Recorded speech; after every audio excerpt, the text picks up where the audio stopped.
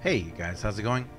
DUJ2 here, and welcome back to Fortnite Save the World, and welcome to my in-depth look and analysis and guide to this amazing new weapon, the De-Atomizer 9000. Absolutely incredible, just astounding.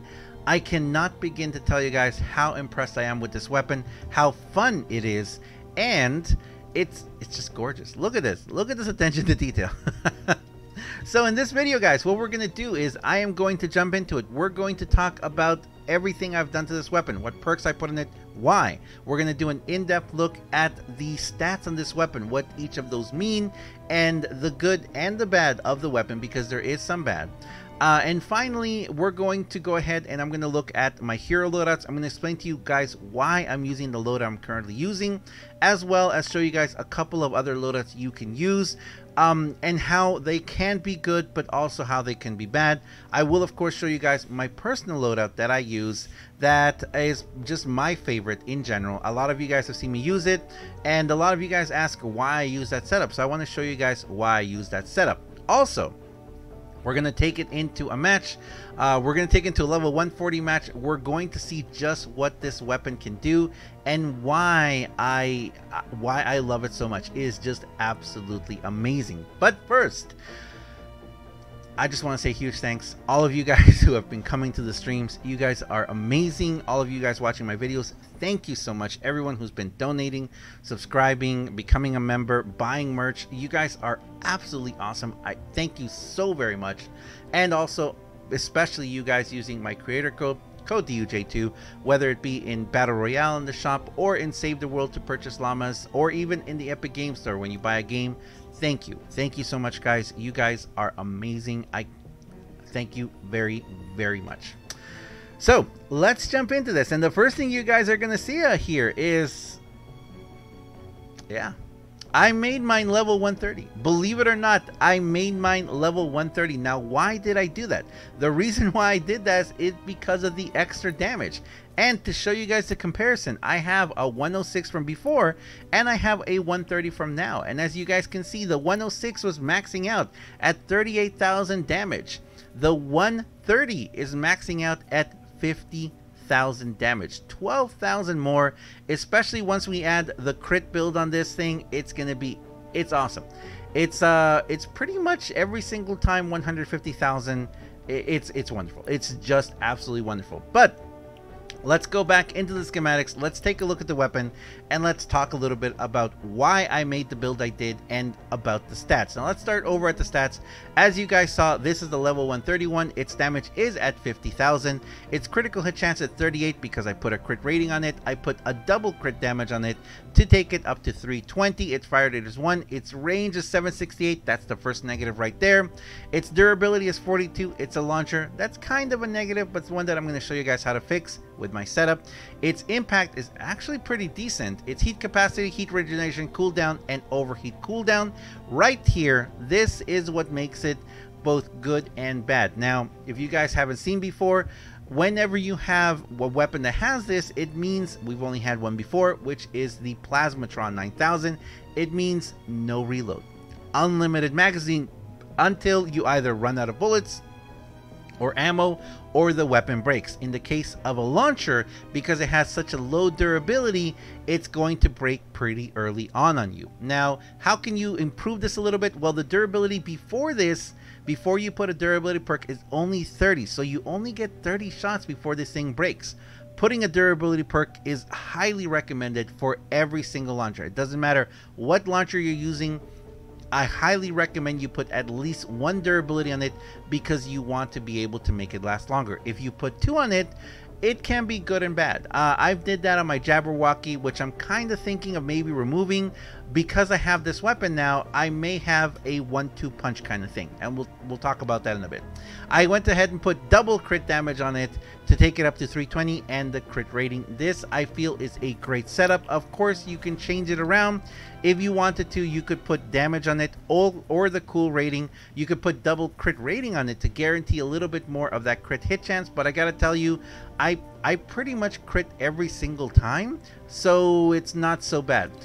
You can change also heat capacity, cooling, and all that. And of course, I will show you guys this weapon overheating, but I'm also going to show you guys how you can avoid that, because you don't really need to let it overheat on you. Now, is this weapon the best launcher in the game? Well, like I said, it's got its goods and its bads. Yes, it's wonderful. It's an explosive weapon launcher. Retro sci-fi. Fires a ball of energy that explodes on contact and sends out piercing energy projectiles. Does not consume ammo. Has very low durability. What we know from the patch notes, this is 15 piercing projectiles that explode out. It really does look like a fireworks. It's amazing. We'll fire it up in the sky and you guys will see it. It's really cool. Now, you can't really control where those go. They just explode out. That's why if you throw it into a building, it'll explode out and it will destroy a lot of the building. Really good for clearing out buildings as well. But you can't really control where those piercing shots go out. They're just gonna fire out.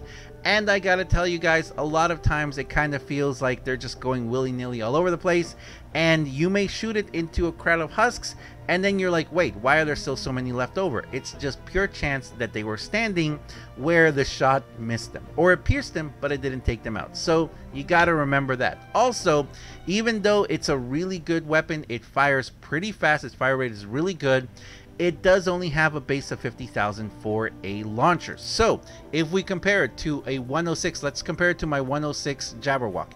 So comparing it, well, yeah, let's compare it to my 106 Jabberwocky. My 106 Jabberwocky has double durability, reload, and damage. It doesn't even have that much damage on it, and it's already coming in at a 105 DPS with a 140 damage. 140 damage on impact. Now, and of course, that impact is beautiful. Now, if you look at the Santa's Little Helper, of course. So when it comes to that sense, I don't really recommend that this weapon is going to be a weapon that you are going to look for as a, you know, it does okay damage on mist monsters, but definitely if you're surrounded by a couple or a few of red eyes, especially if you go into like an encampment mission, you guys know how now red eyes are popping up like crazy, and they've gotten really good. They're shooting a lot more accurate now. You get surrounded by a few of them, trust me, you're not going to be able to take them out right away. So yeah, having another weapon that's going to give you that, for example, you know, switching to a Jabberwocky or something, is going to give you that extra damage to be able to knock them out. Or if you have, I'm also been pairing it with my Candy Corn LMG. I've been pairing it with my my Zap. I've been pairing it with a bunch of different weapons, even the Noble Launcher, and I'll show you guys why I've been using the Noble Launcher too. So pairing it with another weapon that's going to do some damage for you is going to be really good, because as wonderful as this is, it's not going to be able to clear out everything. And even if you take it up against, like right now, I'm looking at a max at about 150,000 damage. Taking it up against a level 140 or above Smasher, it's just going to tickle him. It's not going to do much damage. Now, there is a way of getting more damage, but I'm going to talk about the pros and cons about that when we get to the hero loadouts. Now, finally, the last thing I want to talk about this weapon is going to be if you want to go ahead and build it with a heat capacity, and or if you want to change the damage to mist monsters and bosses, it's got potential. You can definitely go with that route if you want, but I highly recommend that this is the build you want to go for it, because it's going to clear a lot of mobs. It's going to be absolutely wonderful. It's kind of going to come to take the place of the Noble Launcher in a way, especially when you go into encampments. It's wonderful encampments. Okay, so let's go ahead and let's talk about the hero loadouts and why I'm using this hero loadout and what other hero loadouts you can use. Now, I've tried 3 basic hero loadouts. I've tried this hero loadout. I've tried a hero loadout where I have Demolicious Penny as my main. Why? Because if she's in the commander, she gets a 50% increase in launcher damage. That's very nice. So if you think about 50%, if we, you know, it's going to be up to 75. It can, you know, crit at 2 something. It's not bad, but you're going to lose out on the main thing, which is Enduring Machine. This is why I use 8-bit demo. I use this because even though I'm going to be doing pretty good, you know, I'm gonna do really good. My ability is going to be good. My damage is going to be really good. It is launchers, and this is my explosive constructor setup. I use this setup to try and make my launchers last longer, because that's the main problem. Launchers are gone in a snap. It was an okay snap. So that's what we want to do. We want to make it last longer. And what does Enduring Machine do? Enduring Machine Plus, after ability cast, weapons lose 40% less durability for the next 6 uses, which means that if I use Decoy, Plasma Pulse, or Bull Rush, and then I'm going to have 6 uses for my next 6 uses of any weapon that will have extra durability. That is pretty fantastic. It's actually very, very fantastic. Now going on, what do I use? I use Preemptive Strike for each hero of epic or higher rarity with at least 4 stars. I get an extra 6.5% full health damage.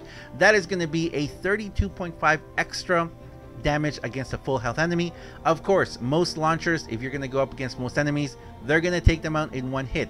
So you guys are going to be seeing constant 150,000s against pretty much any single enemy. And that's what we want to do. We want to clear those basic mobs out. We're going to put in Demolicious Penny in there with faster explosions. She's going to give us a 17% perk.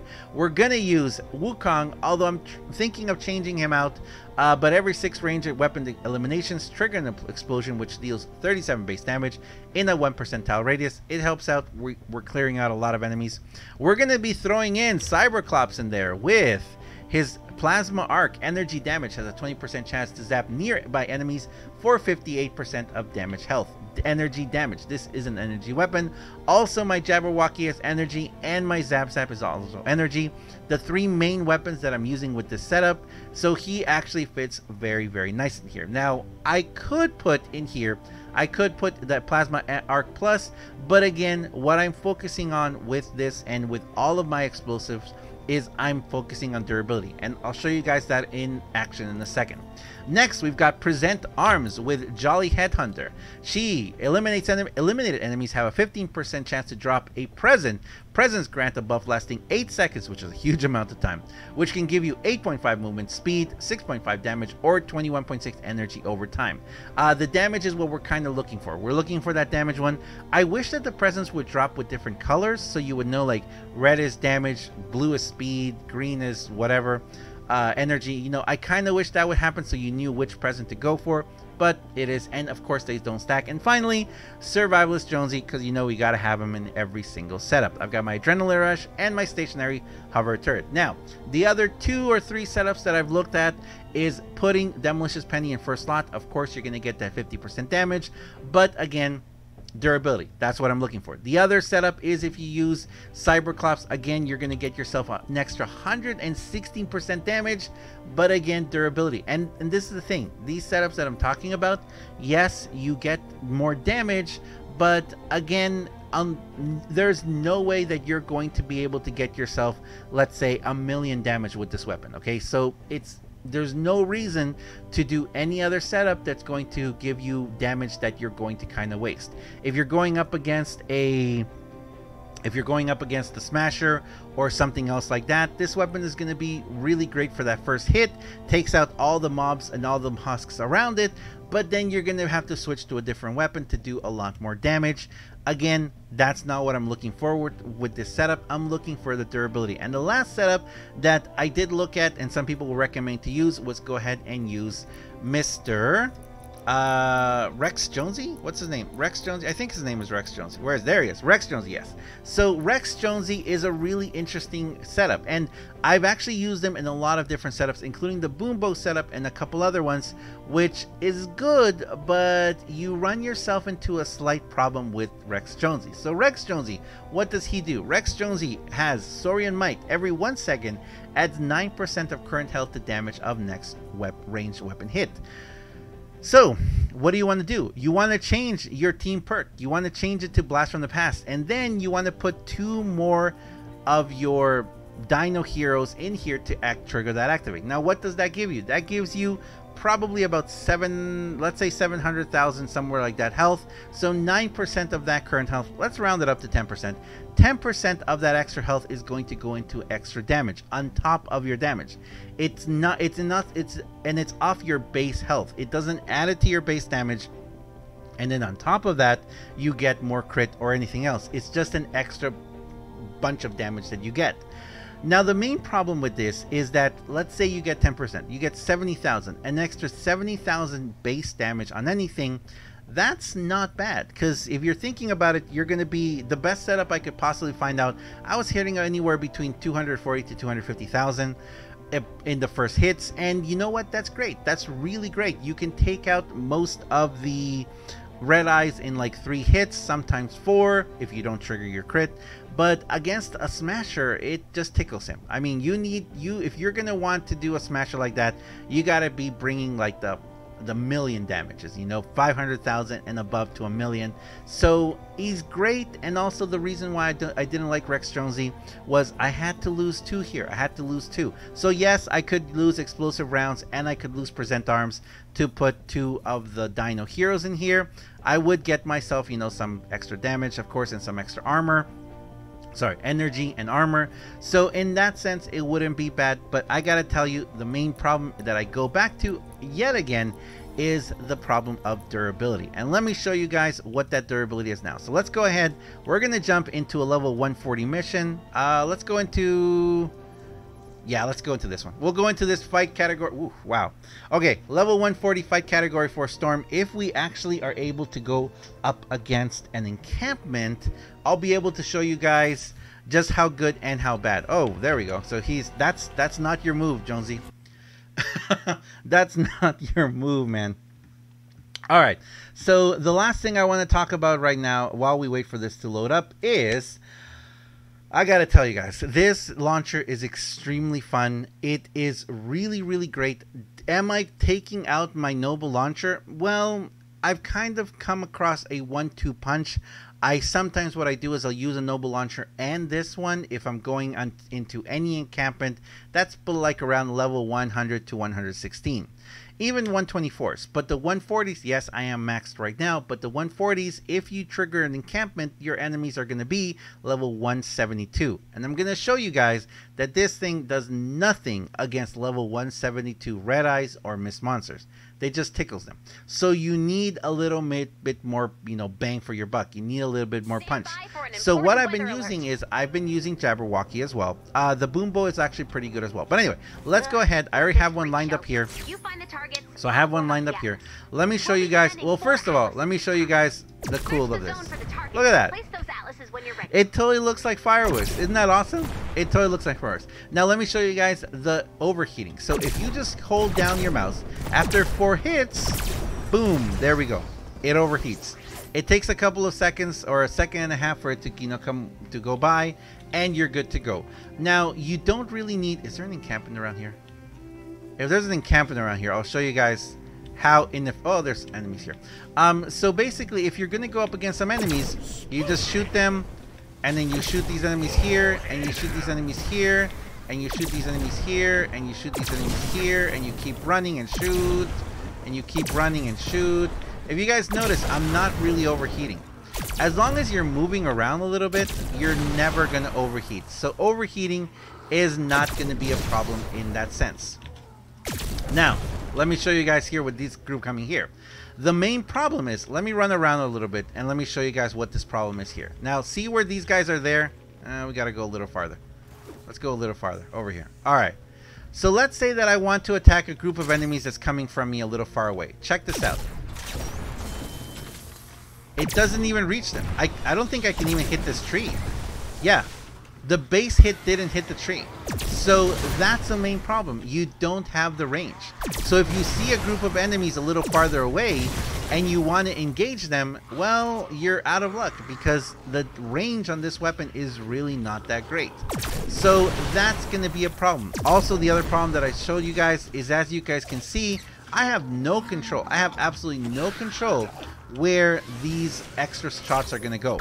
So if I shoot, it's good luck to me or not, if in case. Let me go ahead and take out this. I wanted to take her out. So it's good luck to me if my extra piercing shots hit or not. So you're kind of, it's kind of, you're out of luck if you do, and if you do hit it, then good for you. All right, let's go ahead and get this guy too, because I don't want to go ahead and waste more of these shots. And I can show you guys what I really like about this setup and why I use this constructor. So, pay close attention. We've got right here my... Oh, I'm using a 106. That's why. Let's take that 130. Okay, so we're using the 130. As you guys can see, I've got a durability of... oops. That's the wrong weapon. That's the wrong weapon. Oh, I don't have any more. Alright, let's make a couple. I keep confusing it with the plasmatron. Alright, let's make a couple more of these. And I'll show you guys. There we go. There's one. Alright, so we have a fresh one. So, De-Atomizer 9000, durability of 43. Wow, that's not a lot. 43 shots and we're done. I don't even think it's 43. It might be even more. Let's see. Let's see. There it is. 41.6. Wow, it's more than one hit. So what I do is I drop an ability. I drop an ability and look at that.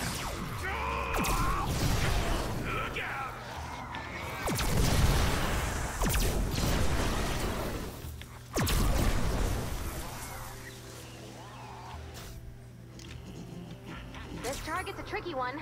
Keep searching. That's pretty cool, isn't it? So what do we get? We got ourselves a much higher durability. Now this only lasts for 6 shots, but a lot of you guys, if you've watched me stream, you may know that sometimes I'm like doing this and I'm counting in my head. I'm like 1, 2, 3, 4, 5, 6, and then I drop another one. That's the perk of this setup. Now let's go see if we can't find a red eyes or a smasher, and I'll show you guys why this setup is not good for the... Oh, there's a red eyes right there. Okay, there's a red eyes right there. Let me show you guys how much this thing hits. That you are not welcome here. He might take me out. So that actually wasn't bad. That's only a level 140 though.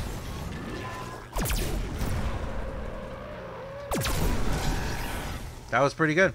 So yeah, against the level 140, that's really good. It's doing pretty good. Oh my gosh, 200,000. 200,000 damage. Goodness gracious. That's just too much. It's awesome. It's too much, guys. It's too much. Anyway, so there we go. That is it. That is the De-Atomizer 9000.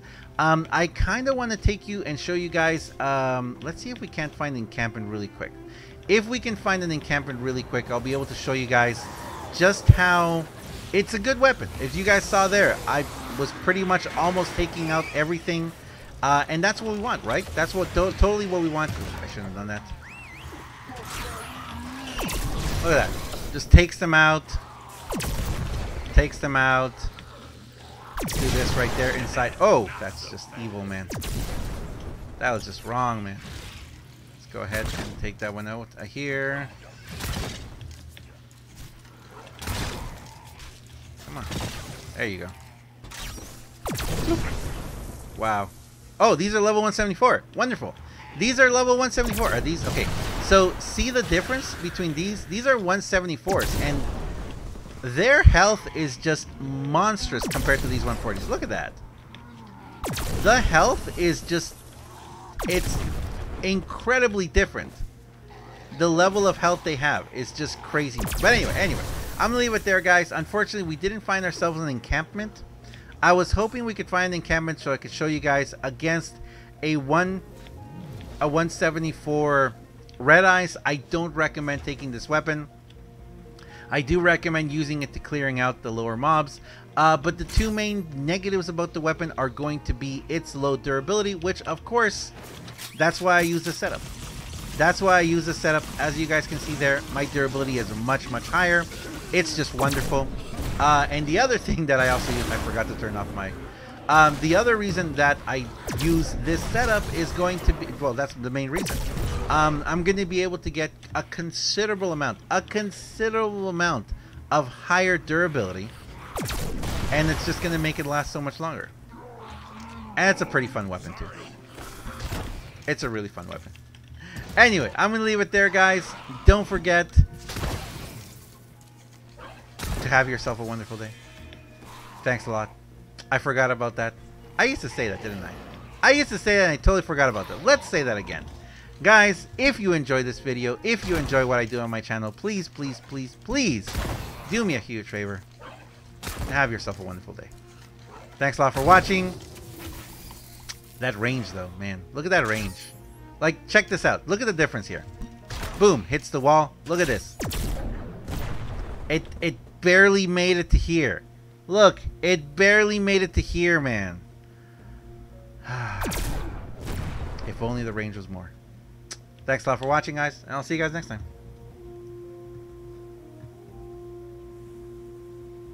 See ya.